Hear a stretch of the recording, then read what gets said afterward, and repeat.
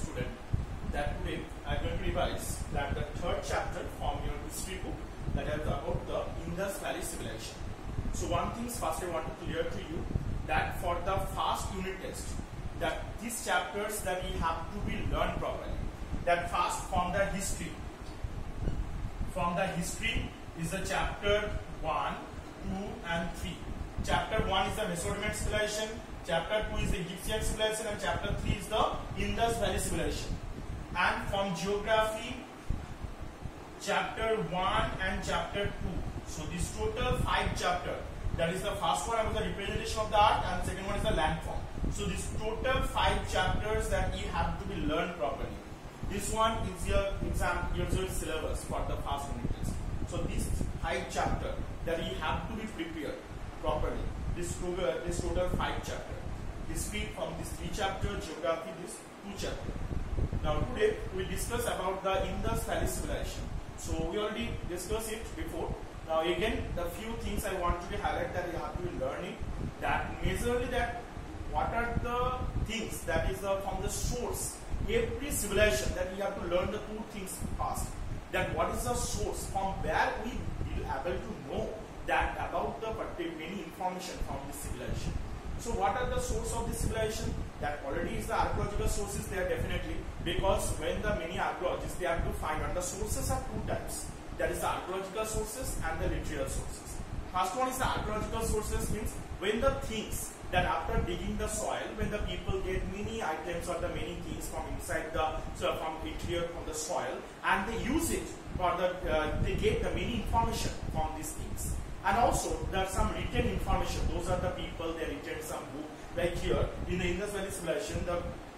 Those are the books they have written the many peoples. From there also we can get the more information about it. And the 2 name, that is first the Daram Sahani. In the year of 1921, that the city of Harappa that is discovered by him. What is the name? Daram Sahani. In the year of 1921, in that year he discovered the city of Harappa. And the second one is the Rakhal Das Banerjee. In the year of 1922, that time he discovered the city of Mohenjo-daro. Okay, so these 2 things is very important. That first one is the Daram Sahani. He discovered the city of Harappa in the year of 1921, and the second one is which are the name of the Rakhal Das Banerjee. He discovered the Mohenjo-daro city in the year of 1922. Now again the next things that we have to learn, that why the Indus Valley civilization is also known as Harappan civilization. Now what is the answer? Why the Indus Valley civilization is known as the Harappan civilization? Because the Indus Valley civilization, in this Indus Valley civilization is a large area. So the first city that discovered in this civilization, that is the Harappa city. That got this name only. For the name of this one the first discovered city. So from this name, the Indus Valley civilization is also known by the name of Harappan civilization. So you understand that? Now for the names, the many things are there, like from the which sites. That what is the meaning of Mohenjo-daro? The meaning of Mohenjo-daro is the Mount of Death. Now the next one is the where the Mohenjo-daro is located, beside the river Indus, and the Harappa civilization is located beside the river Ravi. And also that is what is about the society division. Their society division, their dresses for the men, women, what type of the dresses they are supposed to wear, how they make them enjoy themselves from the recreations. When the people they should need some movement for their mind freshing also, so how they enjoy on that time. They didn't have any internet, mobile phone they didn't have, but between them only they have to play some games. They're making the art craft things by the mud. They have to play with this. So by this way they have to make enjoyment within themselves. Next is the urbanization, that their city town planning. Their city divided into 2 parts. The uppermost part of their city is known as the citadel, where the most of the administrative buildings or the granary, great bath, this all are being located. And the downward part is called the lowland, that where the poor, the farmer type of people they are living.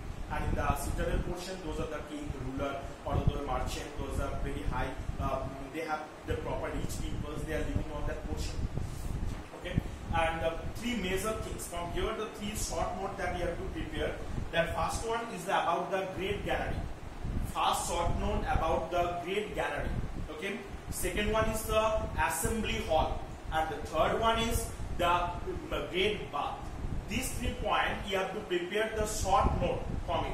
Write about something, the Great Canary, write a short note about it. Write a short note about the town planning or the assembly hall. Write a short note about the Great Bath. So these 3 short note is very important. You should prepare it. These 3 short note. Okay. And the next is about the drainage system. That is given in the page number 34. Let's discuss point in downward. Afterward, you can see one paragraph is there. This full paragraph about the drainage system in the Indus Valley civilization. That is one of the famous unique features of the Indus Valley civilization.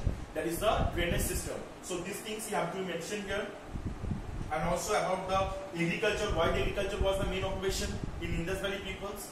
The same things that because Indus Valley civilization is also located beside the river.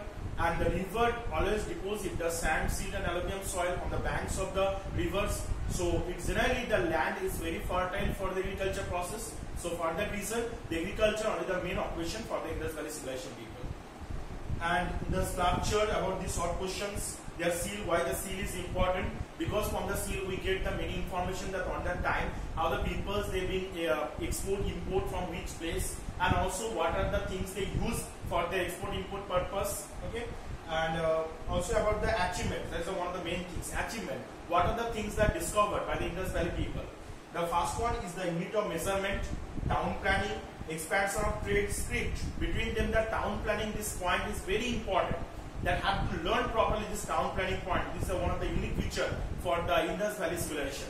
That on that time only, the first civilization they have the city or town, they have the urban area. In the history, that the Indus Valley civilization is the first civilization. The civilization is made up by the cities and town. And what is the reason for the declination also? That every 3 civilization, their declination have to be learned. That Mesopotamian civilization, their declination, Egyptian civilization also, Indus Valley civilization also. Their declination reasons have to be learned properly. You have to write with the using the sub points. Okay, and these are the things and the exercise inside. Those are the questions that they are here to be learned. And one more things I want to say that from the geography, those are the diagrams like the different parts of a river with the labeling and the description. This one either the fold or the fold mountain, block mountain, anticline, syncline. For Rift Valley, they are picture that have to be practiced. These pictures are also become in exam. So these are the pictures also, diagram also you have to be practiced. So I hope you have to read well and have to study for good. So best of luck.